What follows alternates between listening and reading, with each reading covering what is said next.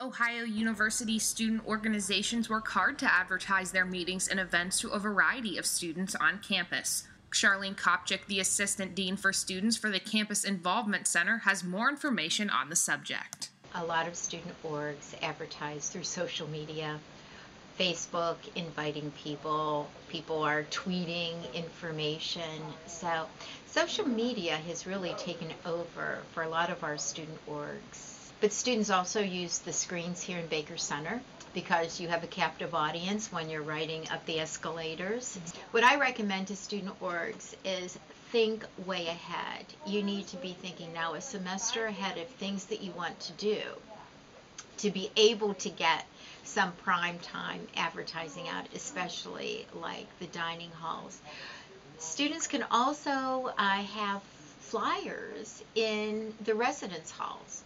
But again, they have to be approved by the green offices, and then the residence life staff will put up the flyers in the lobbies, but they're not permitted to be on the different floors.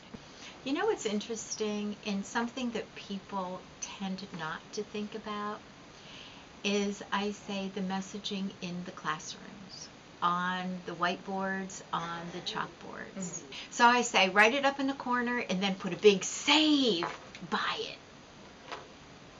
And even just the save catches people's attention and they read. And I know a lot of student orgs have gotten a lot of mileage, especially when recruiting new members with, hey, come to our open meeting, free pizza.